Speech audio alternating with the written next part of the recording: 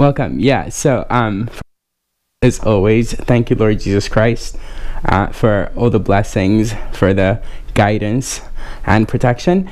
And second is, I have a super interesting question that we're going to answer in this video. But before that, recently on the train in New York City, like some lady who's sitting relatively near me walks closer and engages me in a conversation, and at some point she's touching my arm and stuff, which is kind of okay, lady, we just met, but what is it? So we have conversations, and it's a great conversation.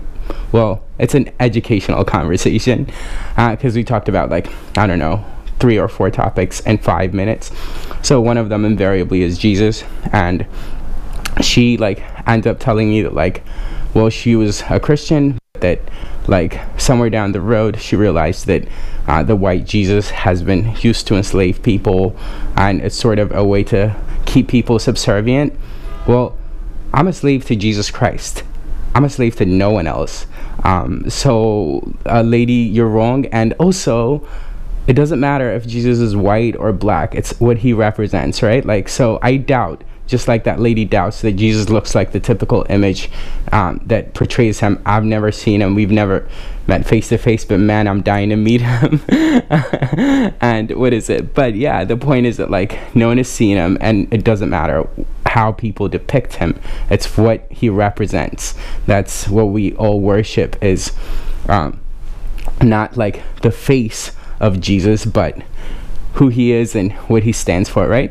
Okay, so I thought, I should educate you on that, because basically I was watching a YouTube video, surprise, isn't that how we learn? And someone said a specific message that was helpful to me in this direction, and so I thought I'd share, right? So this person on YouTube was an agent of Jesus, and that lady, whether or not she knew about it, was definitely an agent of Satan, because by the time the conversation ended, she told me that, well, yeah, so you believe in Jesus because you witnessed him, which is great, but she's I admire anyone who even believes in this pole that's inside of this train. I'm okay, I thought I was crazy. Well, no one is crazy, but you get what I'm trying to say. To the math. This is really fun.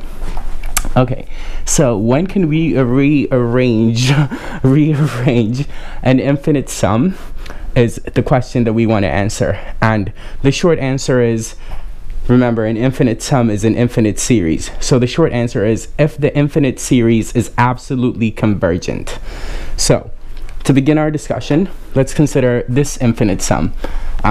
It should reveal itself to you really quickly as soon as you see a number of terms in this sum, right? So 1 minus a half plus a third.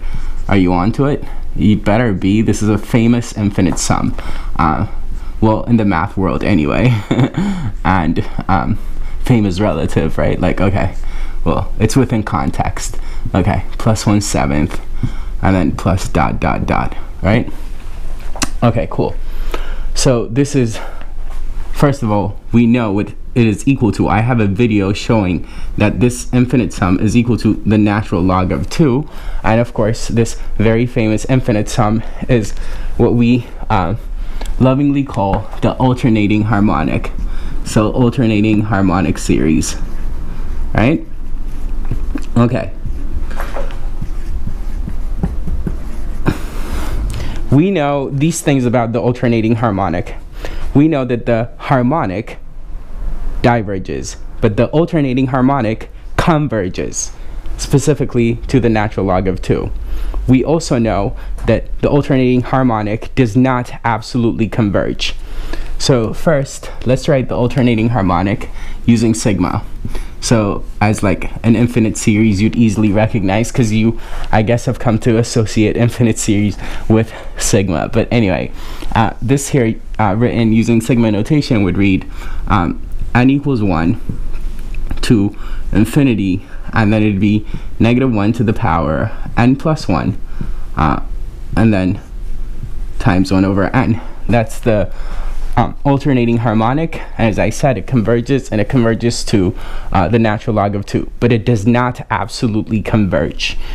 Absolute convergence means that we take the absolute value of the inside of sigma and then consider the series that we'd get. And of course, if we do that, if we take the absolute value of the inside of sigma on the alternating harmonic, what we're going to get is just the harmonic. And so we just get this, and we know this diverges. In fact, I have a video proving why this diverges, but I also have a video, as I said, showing you how this converges to the natural log of 2. Okay, so when a series does not absolutely converge, but it converges without the absolute values, it's called conditionally convergent, and therefore the alternating harmonic is conditionally convergent. Meaning, if we want to add these guys up, add these infinitely many things up and get the natural log of 2, we are not allowed to rearrange, because the alternating harmonic is not absolutely convergent. Rearrangement is allowed only if you're absolutely convergent. So here's an example of an absolutely convergent series. I could very easily create one. I could just throw a square on that end, and now if we take the absolute value of this, right, if we take the absolute value of the inside of sigma, what I'm going to get is this series, right? And I know this series converges by using the P series, right? I have many videos on the P series, so I'm not going to say too much here, but this is a P series with P. Well, we require that P is greater than 1, but here P is equal to 2, so converges. And since this series converges when I throw on the absolute values, because it's going to turn into this, and we know this converges, we say this series is absolutely convergent. So in this series, you're allowed to rearrange the terms, and if you did that, you'd get the same sum. But in this series, if you rearrange the terms, you might not get the same sum. In fact, I'm going to show you how a rearrangement of this alternating harmonic series is going to have us claim that this series as a sum is equal to 0. Wait, we know it's equal to the natural log of 2. So how could we rearrange this and say it's equal to 0? Well, let me show you. This is how. Okay. Now, I already wrote the alternating harmonic using sigma, so no need, I erased that over here. But here's a rearrangement of the alternating harmonic. So we can rearrange it like this. So we could be like 1 minus 1/2, and then minus a 4th, and then plus a 3rd, and then minus a 6th, and then minus an 8th. So you'll understand why we're doing this in a second. And then what's going to be next? Plus a 5th, right? You should have guessed. Plus a 5th, and then it's going to be minus a 10th, and then minus a 12th, right? And then plus what? Plus a 7th, and then it's going to be what? Plus a 7th minus a 14th, and then minus a 16th, and then plus ... I've showed more of the alternating harmonic here in the rearrangement than I did here, just to convince you of what the rearrangement is going to have us write in the next step. But obviously this infinite sum and this infinite sum are the same. It's just that these are rearrangements of these guys, right? Okay, cool. Now in this rearranged version of the alternating harmonic, do this, group this, and then group this. You should know these two are the next group, and these two are the next group. Now 1 minus 1/2 is 1/2. I'll write these in blue. So I have 1/2, and then a 3rd minus a 6th is a 6th. A 5th minus a 10th is a 10th. That's just common denominators, so I'm not telling you details of why this is true. You should know. A 7th minus a 14th is a 14th. And what I have in front of all of these guys is plus, right? In each case, okay, plus.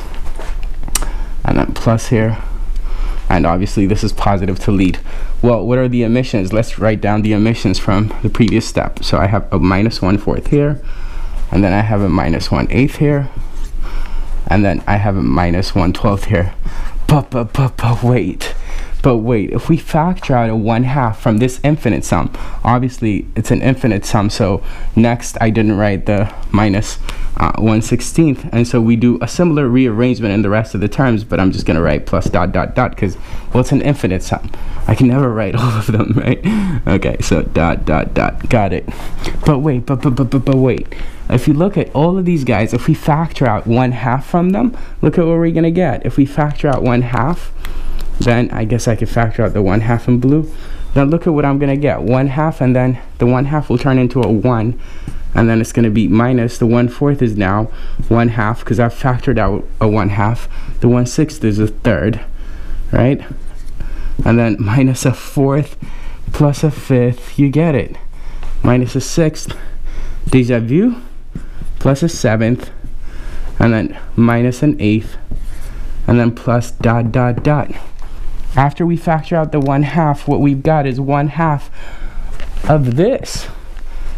So the sum, this infinite sum, which is the famous alternating harmonic, we know is equal to the natural log of 2. But if we call it S, what we've got is a rearrangement of S. This was still equal to S. A rearrangement of S would have us write that S is equal to 1/2.